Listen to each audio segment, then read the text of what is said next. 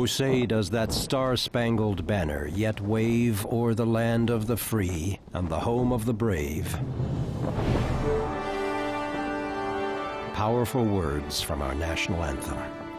They speak to our American identity and are woven into our national flag. Timeless words written by one man, Francis Scott Key, about one flag at one moment. September 14th, 1814, here at Fort McHenry. In 1812, the storm clouds of war had gathered over a young United States as the nation pitted itself once more against the might of the British Empire.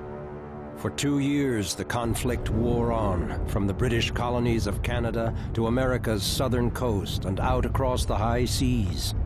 To draw off U.S. forces from Canada and damage America's economy and morale, the British Navy attacked and blockaded the nation's east coast heartland.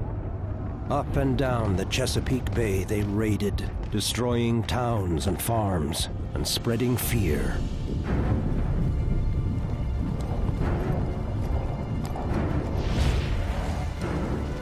Then, in August 1814, disaster. The invading British seized Washington, D.C., and burned the nation's capital. A citizen soldier of Baltimore spoke for many.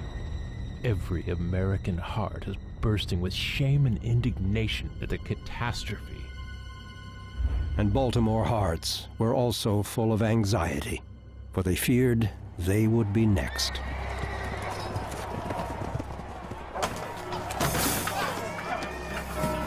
Citizens of Baltimore, take heed! The British fleet approaches. Admiral Colburn has declared that he will burn this nest of pirates. If you can, flee the city, take your valuables. Protect your families, gentlemen. As Baltimore braced itself, a young Maryland lawyer, Francis Scott Key, embarked on a diplomatic mission to free a prisoner of war, sailing right into the heart of the approaching British fleet. But with their attack on Baltimore imminent, the British detained Key amidst their massing warships. On the outskirts of Baltimore, citizens, men and women, militia, and regular troops desperately prepared defenses. They dug almost a mile of earth entrenching and waited with bated breath. On September 12th, British soldiers landed at North Point, where a bloody battle with Maryland militia failed to halt their march towards Baltimore. However, the British could not tackle the city's earthwork defenses and troop reinforcements without their Navy's help.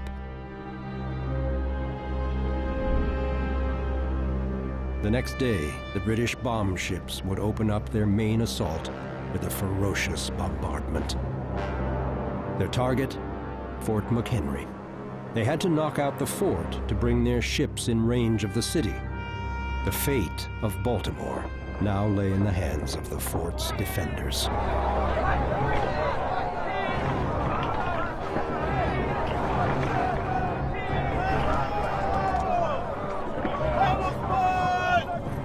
Move quickly there!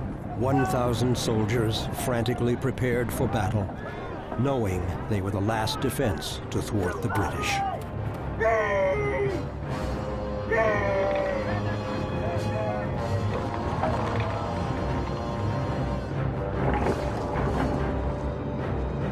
With the enemy in their sights, the men awaited the inevitable, a bombardment from the world's most formidable navy.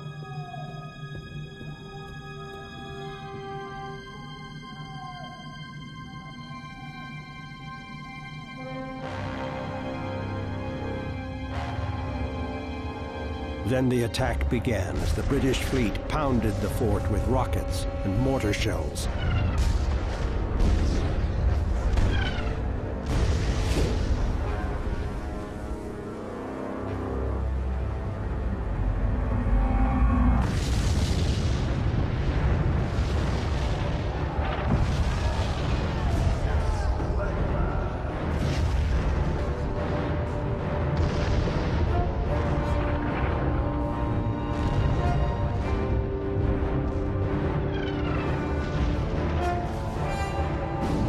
long day turned into rain-soaked night.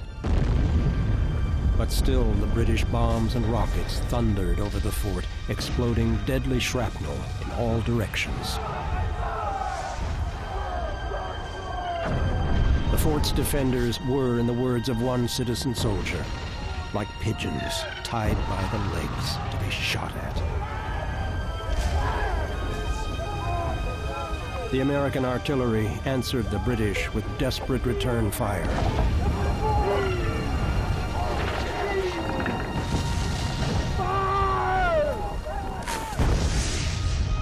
But would it be enough? Baltimore's citizens watched in panic through the night. One recalled, "The attack on Fort McHenry was distinctly seen from Federal Hill and from the tops of houses which were covered with men, women, and children."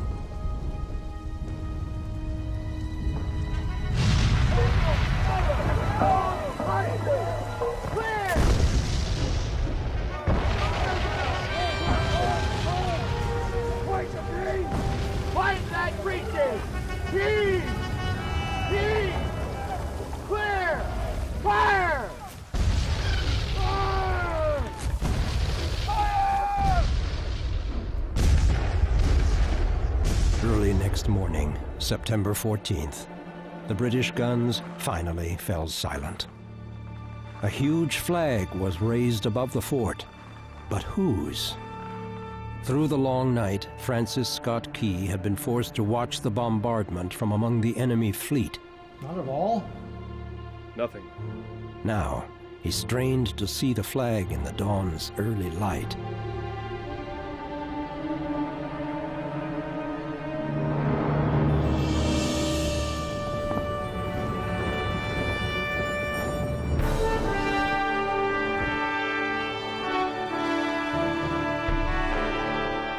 It's ours, Mr. Skinner. Jose, we've won! It's ours.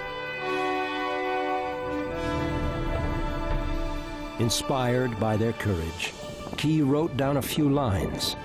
"'Tis the Star-Spangled Banner, oh long may it wave o'er the land of the free and the home of the brave." As the British withdrew, Key returned to Baltimore, where his words soon found music and a publisher, and the Star-Spangled Banner was born. It captured a defiant, patriotic spirit and spread rapidly across the nation, pouring new life into the national flag as a symbol of American identity. The popularity of the song and the flag grew during the years that followed. The Star-Spangled Banner eventually became the official anthem of the United States in 1931. Inspired by the brave defense of Fort McHenry, Francis Scott Key's words and the flag they so memorably portray are now woven into our sense of national identity.